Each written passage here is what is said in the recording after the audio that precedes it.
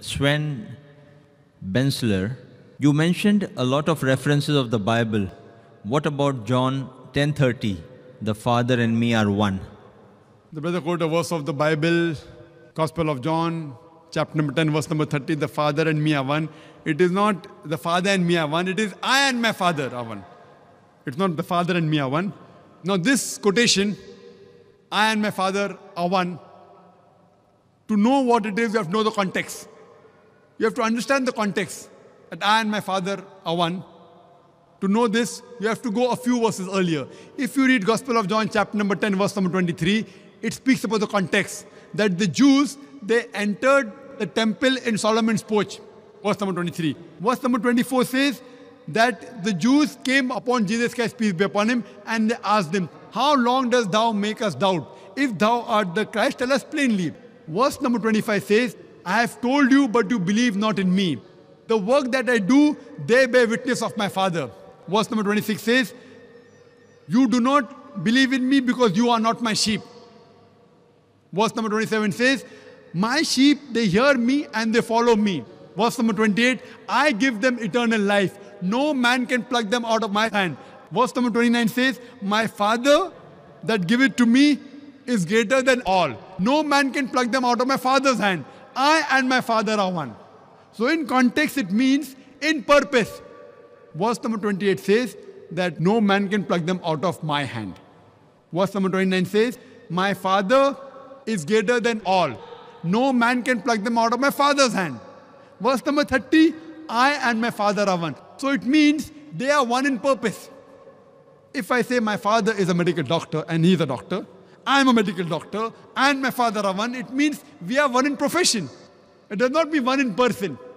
But the Christians say, no, it means one in person and my Father are one, indicates that Jesus Christ, peace be upon him, is God.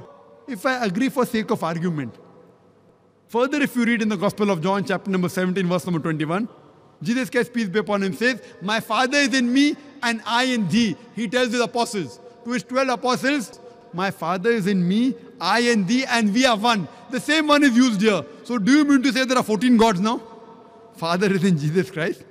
Jesus Christ, peace be upon him, is in the apostles. So there will be 14 gods. So you have to coin a new word. Instead of Trinity, you have to coin a word for 14 gods. Here what Jesus Christ, peace be upon him, meant the same one was used, that one in purpose. And further it's mentioned in the Gospel of John, chapter number 17, verse number 23, that Jesus Christ, peace be upon him, he tells the apostles that I am in you and you and me, we are one. That means one in purpose. And immediately you read further, Gospel of John, chapter 10, verse number 31, the Jews, they pick up stones to stone Jesus Christ, peace be upon him. Verse number 32, Jesus Christ, peace be upon him, says, many of good works have I done. For which of my good works do you stone me? Verse number 33, all this is from my head. Any Christian who has the Bible can open and check up all the references I'm giving. Gospel of John, chapter number 10, verse number 33 says that we don't stone you for good works. You being a man, you blaspheme it saying, I am God. Verse number 34 says that isn't it mentioned in your scriptures that ye are gods, and the one to whom the word of God comes is called as God. Your scripture is not broken. So here if you read in context, that I and my Father are one is in purpose. It doesn't mean that they are one in unity, and it doesn't claim at all that Jesus Christ, peace be upon him, is God. Otherwise it would mean that there are 14 gods. So what it means is that the purpose of Almighty God and Jesus Christ, the messenger of God, is one and the same. Hope that answers the question. Yes, brother. Rahul again, thank you for giving me the chance again. Just another question I had in mind. Dr. Naik, coming from India, you would, I suppose you know about when it comes to marriages in India, they do horoscope matching before going ahead with the match. I know that this is strictly forbidden in Islam, but I just want to know, is this categorized as shirk, or is it just makruh and something that you should try not to get into? This question is as far as reading horoscope, reading the future, and the kundli, it's a Hindu culture. Is it shirk or is it haram in Islam? Is it only simple haram or shirk? It's mentioned in the Quran, Surah Ma'idah, chapter 5, verse 90, about fortune telling. It's haram. It is prohibited. It is a big sin in Islam. Hope that's the question. Okay. Thank you so much. Next question from Carolina D'Souza on the question slip. In your talk, you singled out Jesus as a very unique person. Then you emphasized how Moses and Prophet Muhammad, peace be upon him, were mortals. Doesn't this comparison make Jesus more special? The question posed by the sister is that when I spoke about Jesus Christ, peace be upon him, in comparison, I proved that Muhammad and Moses, peace be upon him, they were mortals. Doesn't it make Jesus Christ, peace be upon him, special? Special, yes, but not God. Special, yes. He's a special messenger. Every messenger was given a speciality. A speciality. Like Moses, peace be upon him, he is called as Kalimullah, that Almighty God spoke to him. So in that way he was special. Same way Jesus Christ, peace be upon him, he was special because he was born miraculously without any male intervention. Because Jesus Christ, peace be upon him, was born miraculously without male intervention, he was special. But that does not make him God. You know what people say? Normally some of the Christians, Jesus Christ, peace be upon him, he had a mother, he had no father. So who's the father? The Almighty God. So just because he had no worldly father, if it makes him God, the reply is given in Surah Al-Imran, chapter number 3, verse number 59. It says, Inna masala Isa inda Allahi ka masal Adam, halaka min turab, summa qala lahu kun fayakun. That the similitude of Jesus is the same of Adam, peace be upon him. He was made from dust and said, be it was. If you say that Jesus Christ, peace be upon him, Almighty God, because he had no father, then Adam, peace be upon him, according to the Quran and the Bible, he had no mother and no father. So do you mean to say he's a greater God? So it is just a miracle of Almighty God. That does not mean Jesus Christ, peace be upon him, is God. Neither does it mean that Adam, peace be upon him, is God. Hope that answers the question. Yes, brother. My name is Neto Raymond. I work in Dubai as a salesman. Now my question is just on fasting. I just want to know how somebody can control himself by fasting from morning up to in the evening. We know very well that Jesus himself fasted for 40 days. And yet you say that Muslims are more Christians than Christians themselves. We're asking the question that Muslims, we fast from dawn to sunset, and Jesus Christ, peace be upon him, fasted for 40 days. You say that. 40 days. There is no mention of Jesus Christ, peace be upon him, fasting for 40 days in the Quran. And even the Christians, when they fast, they don't fast like the Muslims do. There are different sort of fasting depending on which sect you belong to. Some sect for fasting is not having non-veg. Some sect they have only boiled food. So there are different sects in Christianity which fast in different ways. I don't know of any sect in Christianity which fast for 40 days. If they fast, they may have, okay, no non-veg, only vegetables, that's their type of fasting. Some fasting is only having boiled food, that's their fasting. There are different types in different sects, but I don't know of any sects in Christianity which fast like the Muslims or neither like they fast for 40 days continuously like the way you're saying. Hope that answers the question, brother.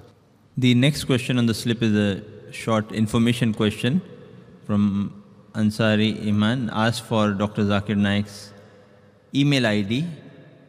The email ID, Foundation Islam at irf.net, and my personal ID is zakir at irf.net. You can go to our website www.irf.net. IRF is a short form of the organization Islamic Research Foundation. Hope that answers. Where do you get your books sold in Dubai? Which bookshops? From Zina. You can go on the net, and alhamdulillah, all the books are available on the net. It is free for downloading. There are material for dawah. There are books available. I don't know the address where it's available in Dubai, but there are available if you go to Bombay, I know, and here there are some people who have reprinted. I personally don't know the address, but you can go to the website and surely download all the material on the net. It's for free. Yes, brother. Short question in 2 lines, please. Yeah. You see, we believe that Amantu billahi wa kutubihi wa rusulihi, this is in Islam. Is it the same in Christianity? Do they believe in our Prophet and do they believe in our book, that is Quran? The question, what he quoted is the verse of the Quran which I quoted in my talk from Surah Baqarah, chapter number 2, verse number 177, that to believe in Allah, believe in the last day, believe in the angels, believe in the books, and believe in the messengers. He's asking that, do the Christians also believe in the messenger and the books? Yes. What the Christians believe, the Jews, Christians, and Muslims, the Jews believe in all the prophets that came before Jesus Christ, peace be upon him. The Christians, they take a step forward and they say that we also believe in Jesus Christ, peace be upon him, and the Injil. So all the prophets what Jews believe, the Christians believe, but they believe in additional prophet by the name of Jesus Christ, peace be upon him. What the Muslims do, we take a step forward. And we say, believe in the last and final messenger, Prophet Muhammad, peace be upon him, and the last and final revelation, the Quran. So all the messengers with the Christians believe, and all the messengers and the books the Christians believe, we Muslims believe. But the Christians do not believe in the last and final message, the Quran, and the last and final messenger, Prophet Muhammad, peace be upon him. So we tell them, take a step forward. There is prophecy of the last and final messenger, Muhammad sallallahu alaihi wasallam, in your scriptures. Take a step forward and accept him and come to the straight part of Dinul Haq. Hope that answers the question, brother. With the last question of the day from Brother Muhammad Uwais, one of my non-Muslim friends asks about verse 9:29 of the Quran, where Allah orders to fight against non-Muslims until they believe. He asks, is it not arrogance? One of the non-Muslim friends has asked this person, is it not arrogance? The question posed is, the verse of the Quran says, fight until they believe. Is it not arrogance? You have to read in context. If you read the context, it says that fight until there is no transgression. But once the transgression is over, we have to stop. So if you read in context all the verses of the Quran that speak about fighting, including Surah Tawbah, Surah Anfal, immediately after it says that peace is better. Even Surah Tawbah, chapter 9, verse number 5, that fight wherever you find the kafir in the battlefield, it says, but if the mushrik wants peace, don't just give it to him, escort him to a place of security. So all the places that talk about fighting, that is jihad fi sabilillah or qital fi sabilillah, it mainly, if you analyze, it is in the battlefield that they're fighting, or what they're doing qital is against oppression, is against transgression. It also continues that if they want peace, peace is the best. So you have to read in context and then you understand the real meaning. Hope that answers the question. Wa akhiru da'wana alhamdulillahi rabbil alamin. Brother Arif Dulfar will propose the vote of thanks. Bismillah ar-Rahman ar-Rahim. I really have the pleasure to thank all of you, dear sisters and brothers, for being here tonight. And I pass my thanks to our dear guest, Dr. Zakir Naik, and his brother, Dr. Muhammad Naik. Assalamu alaikum wa rahmatullahi wa barakatuh. Shukran.